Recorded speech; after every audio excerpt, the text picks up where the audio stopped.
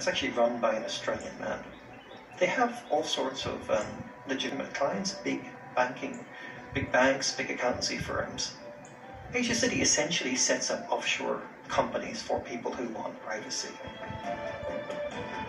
Asia City is part of a growing industry of professional wealth managers helping the super rich manage their cash. Lawyers, accountants, investment advisors, so anyone who helps with the private equity, venture capital fund, real estate agents, all of them are gatekeepers. And when we use the term gatekeepers, it really is, these are the individuals that are meant to guard the financial system, because they have the expertise, they have the know-how to navigate the nitty-gritties of what is otherwise a very complex system to navigate. What we've found when we looked into it is that individual entities that are providing these services, for them in isolation, it's hugely profitable.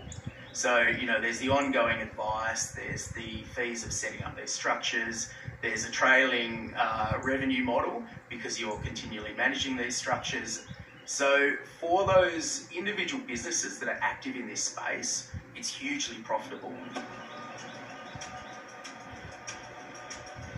Asia City prides itself on trust and discretion, keeping the confidential information of its high-profile clients secret. Now, an anonymous source has leaked millions of internal documents from Asia City and 13 other offshore providers to media around the world through the International Consortium of Investigative Journalists.